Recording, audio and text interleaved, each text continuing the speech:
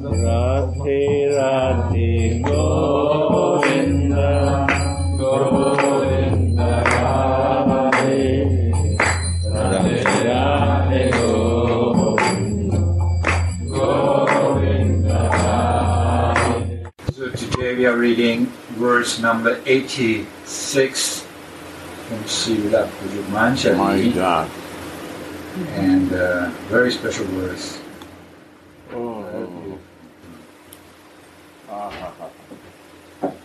Impossible.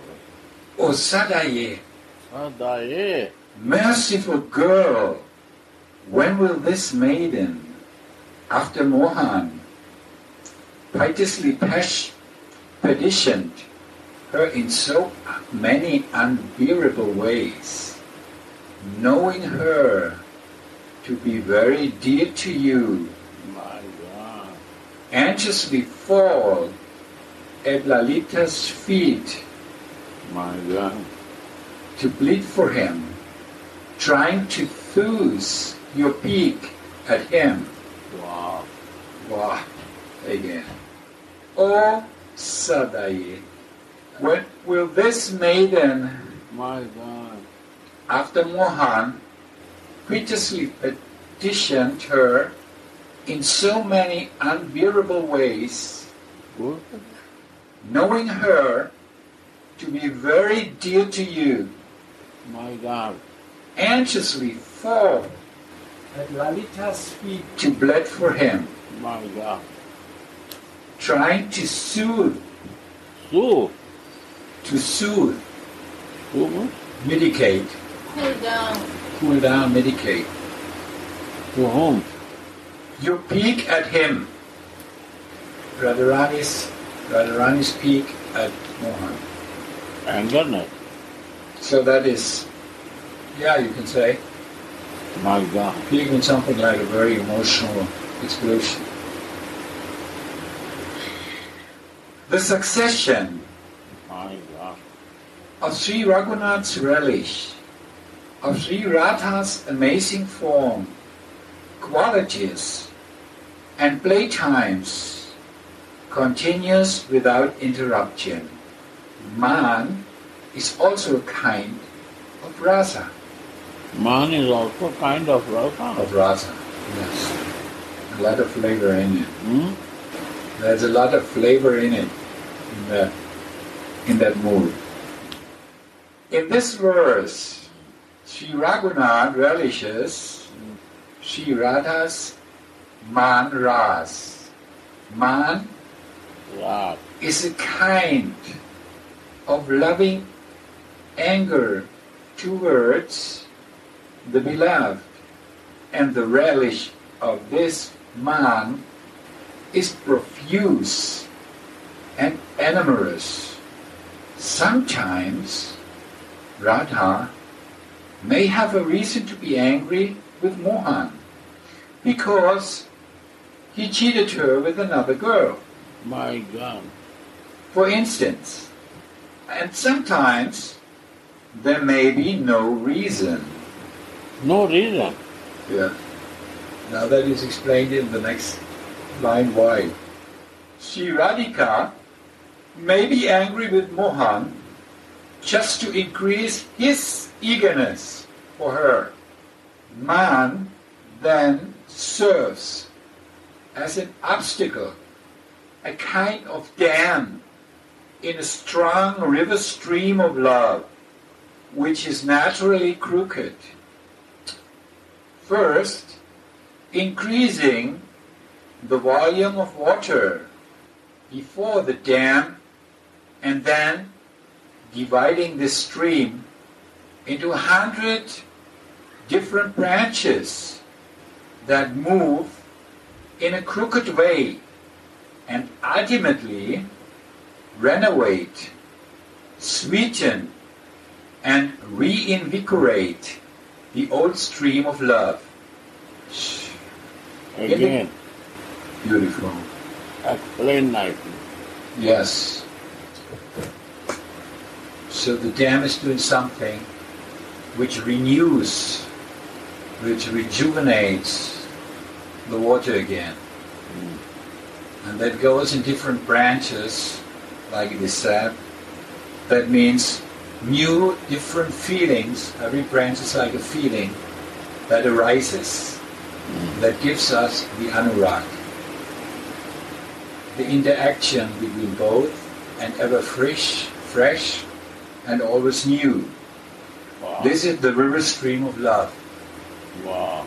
And one important, what I feel here is that this is unbroken. The stream is unbroken. It always goes on and continues. Whatever happens at the side of the river, the stream is flowing and going on. So that means this love stream is going on, and there might be some obstacles at the side, but the stream doesn't bother. It's unbreakable. It's flowing. It's dynamic. It's not like a pond, which is stagnant. It's a river, and a love river. In the kingdom of love, Maan is a wonderful, reviving elixir, an amazing miracle. For this renovation, the Yukala Kishore may sometimes have to go through intolerable tensions that cause new emotions to sprout on the old vines of their hearts, and that make an emaciated, dirty face worthy to become before the mirror again. The hero will fall at the feet of the heroine, being greedy to taste more of her sweet love, and begging Manini to give up her peak towards him. The image here. My God. Very good. This is exactly for this Manini Radha. And we also can deliver this. Lalita is the general of all of Radhika's girlfriends, and her mood is Vama Prakara, harsh and unsubmissive. She directs Swamini's peak at Mohan just to increase his loving eagerness. Swamini is controlled by Lalita Ji's love. She herself may not always be angry with Mohan, No. but still she cannot meet him Oh. if Lalita does not allow it. My God.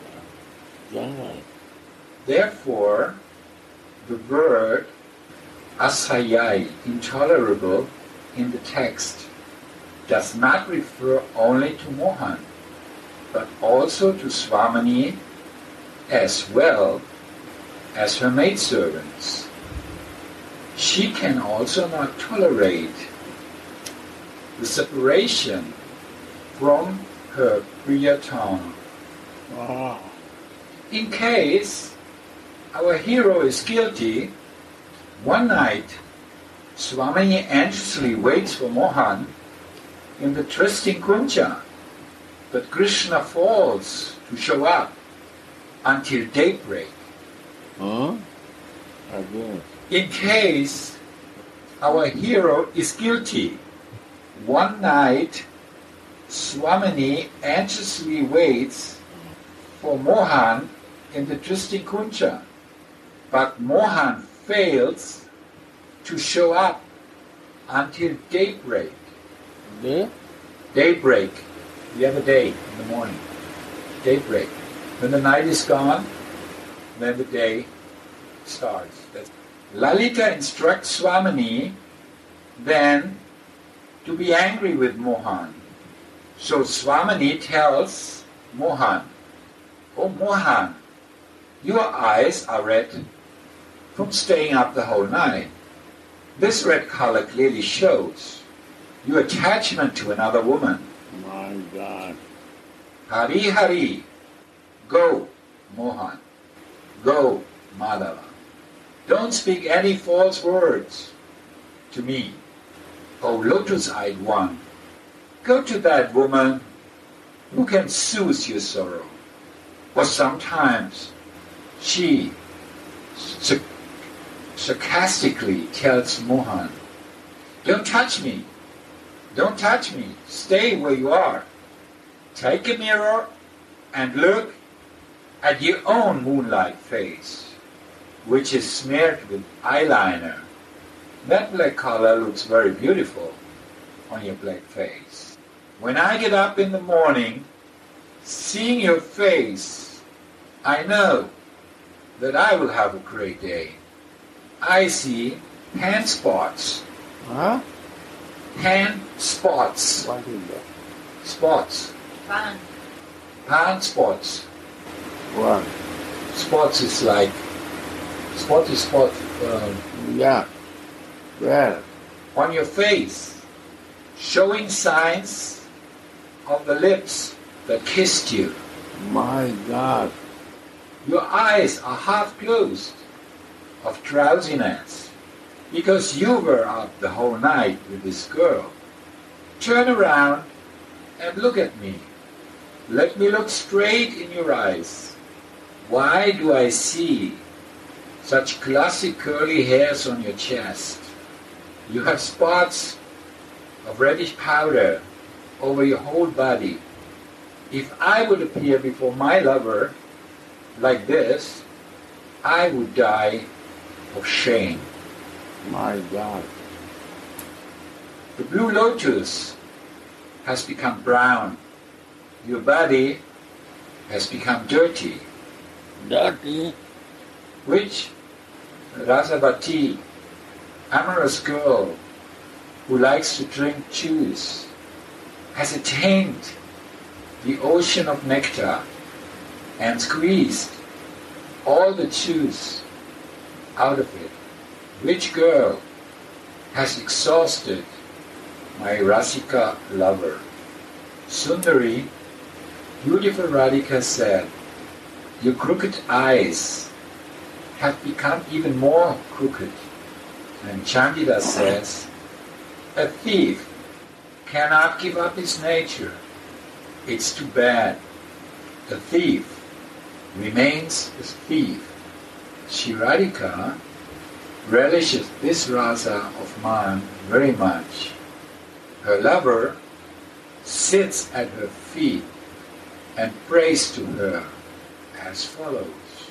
Your form, qualities, and useful beauty are unrivaled in this world. Even in my dream, I'm repeating your names. Listen, O Vinodini, playful, delightful girl, Dhani, fortunate girl, O Rasamai, delicious Radha. I know that once you will give up this mood. When you even touch me with the tips of your fingers, I can't find the end to the ocean of my bliss. Please give me a wink with your eyes. How many efforts Vamsivadan, flute-playing Mohan, does not make to soothe his lady's pick. Manini cannot tolerate hearing even the syllable ka, for that reminds her of Krishna. And she blocks her ears with both her hands. She considers this sound to be like a thunderbolt striking her. So she calls out, Janini, Janini, to the sage with the same name, who can resist thunderbolts. She discards her excellent blue sari, her blue bangles, and her sapphire necklace. My God.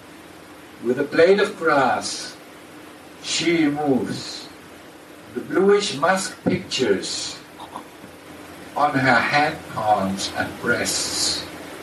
And palm. And breasts. And palm means? and palms me the inside of the hand. Yes.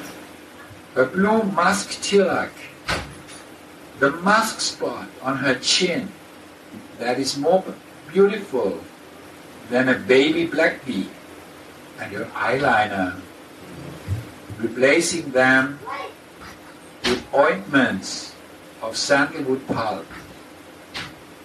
Seeing a blue rain cloud, Manini puts up an umbrella. She will not even speak to her girlfriend Shyama anymore, because she had the same name as Krishna. When she sees a tamil tree, she wants to grind it into powder, and she leaves all peacock feathers far behind.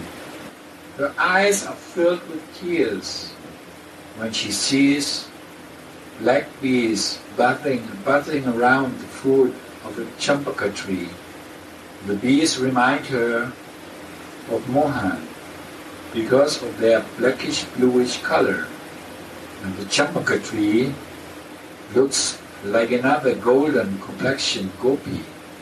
And seeing her own blackish hair, she puts the mirror away.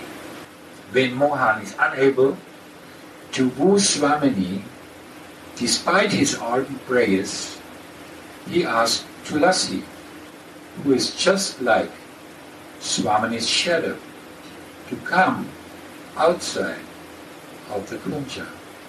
Mohan knows that Tulasi is very dear to Swamini, and that Swamini cannot refuse her requests.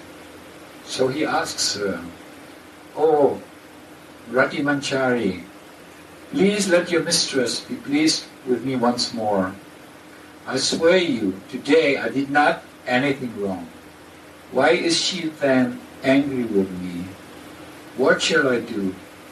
Which affectionate girl will help me to meet my heart's beloved again? Oh, what will become of me? It is so intolerable. I have even forgotten the brother of Yamuna. How fortunate Radhika's maidservants are.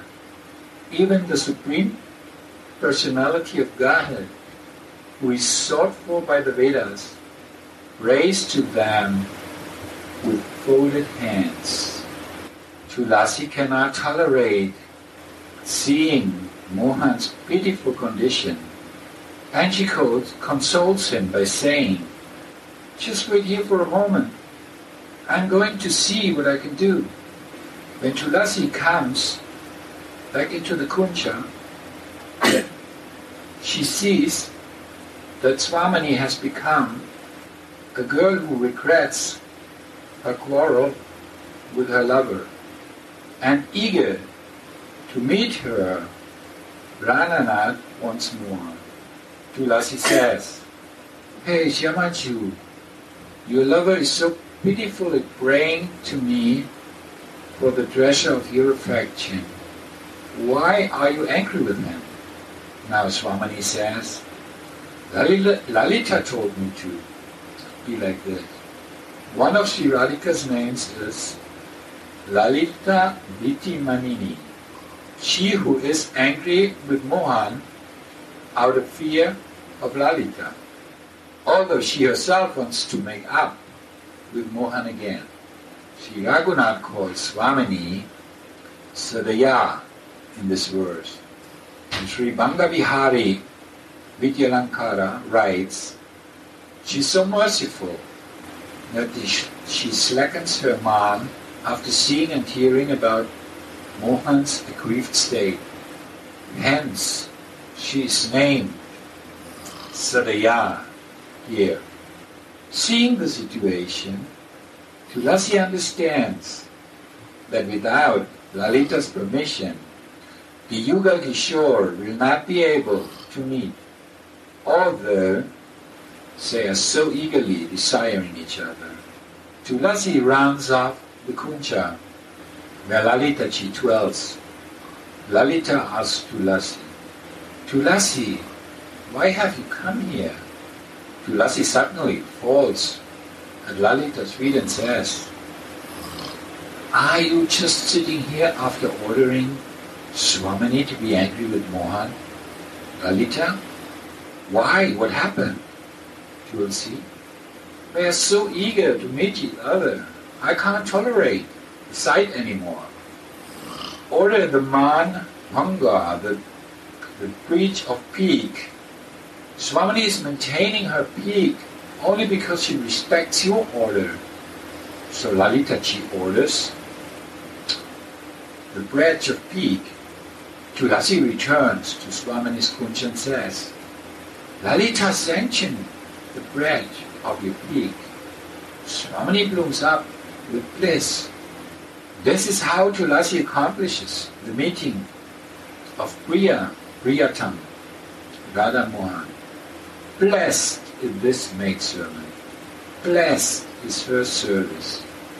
Suddenly the vision stops, and Sri Raghunath prays to Swamini's lotus feet for the fortune of her devotional service.